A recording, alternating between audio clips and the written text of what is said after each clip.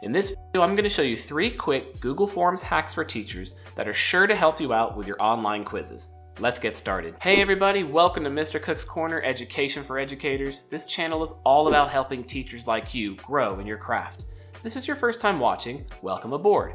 Please consider subscribing if you like what you see today. Okay, Google Forms is one of the better versions out there for teachers when it comes to online quizzes for students. Today I want to show you 3 quick hacks to help you boost your quiz game.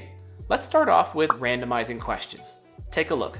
So here we are with a typical Google Forms quiz. In this instance, I've chosen a multiplication quiz of 2s. Here's what the quiz looks like to a student, and whenever I refresh it, it's going to have the same order. It goes 2 by 1, 2 by 2, all the way to 2 by 10. So one cool thing that you can do is randomize the quiz questions. And to do that, you're going to click on the gear button, and you're going to click on presentation, and then you're going to click on shuffle question order.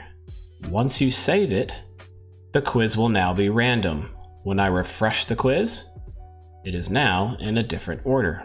I'll refresh again, and it's in a totally different order. No matter how many times I refresh, I'm never going to get the same quiz twice. Up next is response validation. What that does is it makes sure that a student has to type a specific thing before he or she is allowed to go to the next part. So for example, in this multiplication quiz, I can type in letter answers, which are clearly not what is being asked, and I can still submit a response. So if I want to require a number answer, what I will do is I will go into the question, and in the bottom right under the 3 dots, you're going to click on response validation. From there, you have some specific choices. You can force the user to choose a number, text, a certain length, or a regular expression. In this case, we want a number. After that, you're going to have a bunch of selections as to how to limit this number. It could be greater than, it could be less than, equal to, between. Since this is a multiplication question, I just want to make sure that it's greater than 0. So I'm going to make greater than 0. The last bit is to type in the custom error text, and all that is what you want it to say if the student doesn't follow along. Once you've typed it in, you're all set. Now, if I'm a student and I go into that same question and I type in letter answers, when I click away, there's my error message, and I must go back and type in a number before I'm allowed to submit.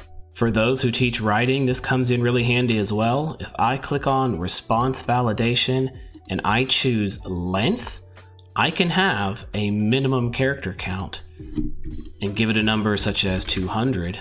And now if a student gives an answer that's too short for your liking, when they click away, it tells you it must be at least the character limit that you've set.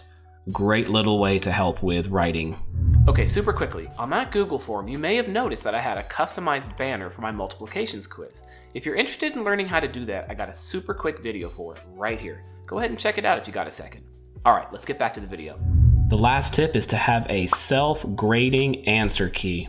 If you were to just type out a question and leave it as a short answer text and not add anything to it, you were going to end up with a bevy of answers without it being graded. However, if you click on the answer key button, from there you can add in as many correct answers as you like. So in this case, I've typed the number 2, but perhaps your students type out the answer by accident. You can add that in. In this case, I've added 4 different ways to say the number 2. It is case sensitive, so I want to make sure I have all lowercase, capital T, and all caps. If you don't want to mess with something like this, I do recommend going back and using a response validation to say it must be a number answer. But there are some questions that may be acceptable to have more than one different answer, especially with difficult spellings, so it's something to consider. Once you've sorted out the correct answers for the answer key, you need to then give it a set amount of points in the top right-hand corner.